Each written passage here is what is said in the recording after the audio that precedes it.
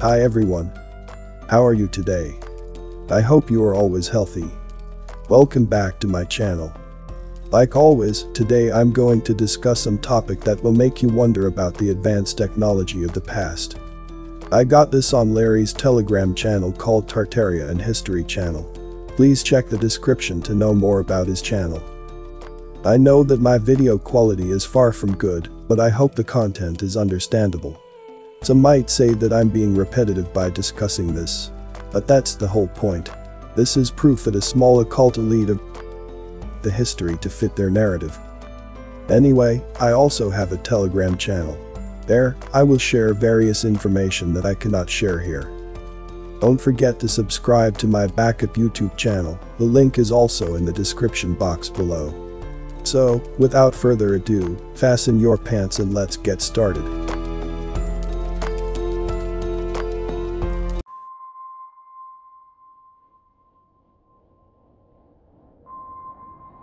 Saavedra, Ibiza, Spain. Saavedra is a huge limestone rock jutting out of the Mediterranean Sea off the west coast of the Spanish island of Ibiza. It towers more than 1,300 feet above the sea, and legend has it that the rock is the tip of the sunken city of Atlantis. The rock has a powerful magnetic field, which leaves compasses spinning, and even birds disoriented. In fact, it has led to claims that Saavedra is the third most magnetic spot in the world, only behind the Bermuda Triangle and the magnetic North Pole. Interestingly, Saavedra is made of limestone, similar to that of other powerful and energetic spots like the Egyptian pyramids, Stonehenge, and Mayan ruins in Tulum, Mexico. This limestone is believed to hold the maximum possible concentration of energy. Visitors to the rock report having experienced healing, creative and inspiring energy, and powerful meditation. What do you think?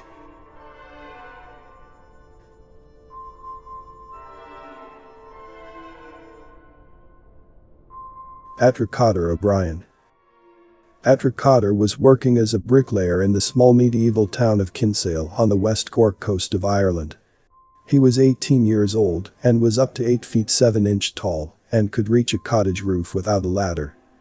Patrick was spotted in 1778 by a traveling showman who realized he could make far more money in a freak show than he could as a brickie. Patrick came to England and adopted the stage name of Patrick Cotter O'Brien. His new surname allowed him to claim kinship with a legendary family of towering Irish kings.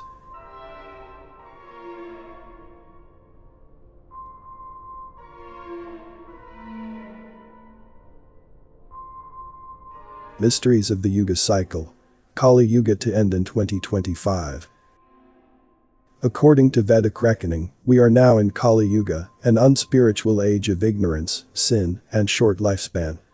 The other three ages are Satya Yuga, age of wisdom and truth, Treta Yuga, silver age, and the Dwapara Yuga, copper age. In the Brahma Vivarta Purana, Lord Krishna says the Kali Yuga will end in 2025, giving way to a golden age. We are in the end of the demon wars. Take the fight within for the win. Kali Yuga ends in 2025. For your information, do not take any inner demons into the next age. What do you think? Before I continue the video, please give a like if you'd learned something. And don't forget to subscribe and also click the notification bell too so you won't miss any update. And watch to the end to avoid misunderstanding.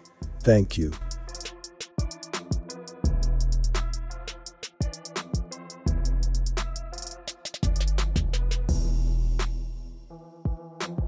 Hempcrete.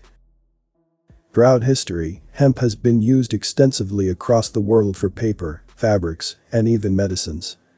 Hemp was one of the first cultivated fiber plants with archaeological records of its use tracing back to ancient civilizations in northern China as early as 10,000 BC, originating from rope imprints on pottery. The first hempcrete building, 1500-year-old Kalasa Temple at Ellora Caves, India.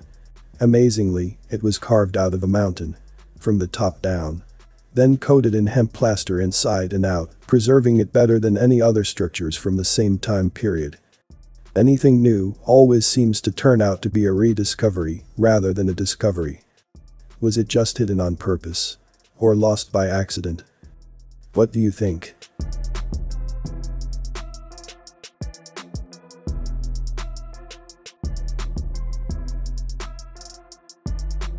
The official story. The young Isaac Newton was sitting under an apple tree when he was bonked on the head by a falling piece of fruit, a 17th century aha moment that prompted him to suddenly come up with his law of gravity. In reality, things didn't go down quite like that. Newton, the son of a farmer, was born in 1642 near Grantham, England, and entered Cambridge University in 1661. 4 years later, following an outbreak of the bubonic plague, the school temporarily closed, forcing Newton to move back to his childhood home, Woolsthorpe Manor.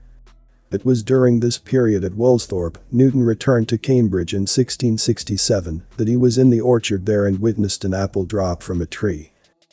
There's no evidence to suggest the fruit actually landed on his head, but Newton's observation caused him to ponder why apples always fall straight to the ground rather than sideways or upward, and helped inspired him to eventually develop his law of universal gravitation. Did an apple really fall off a tree and hit him on the head? What do you think?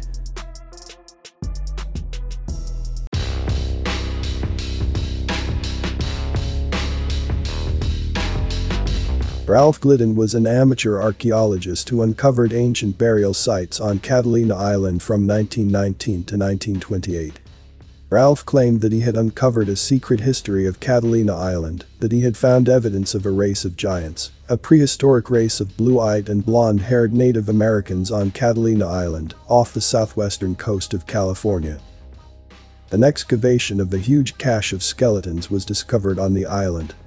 A skeleton of a young girl, evidently of high rank within a large funeral urn, was surrounded by those of 64 children, and in various parts of the island, more than 3,000 other skeletons were found, being practically all 7 to 8 feet in height. Some documented to being 9 feet 2 inches tall.